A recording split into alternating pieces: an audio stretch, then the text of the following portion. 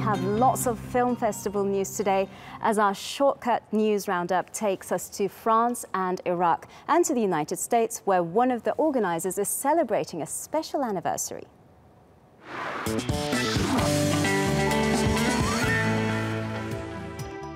The 15th Tribeca Film Festival draws to a close in New York this weekend. April 21 saw a celebration to mark the 40th anniversary of Martin Scorsese's psychological thriller Taxi Driver. The movie was nominated for 4 Academy Awards, including Best Actor for Tribeca co-organizer Robert De Niro. And Brazil's most famous soccer star will be on hand to answer questions after the screening of Pelé, Birth of a Legend on April 23.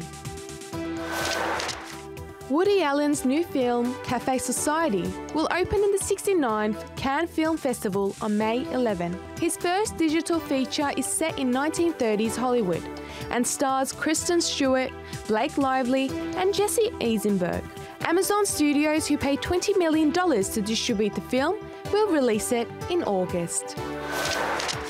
The first Al-Qumra International Film Festival has just drawn to a close in the southern Iraqi city of Basra. The festival, which focuses on short features, featured 70 films from 13 countries selected from a total of 400 entries. Qusay Lojani's film, The Silence, won the prize for the best Iraqi entry.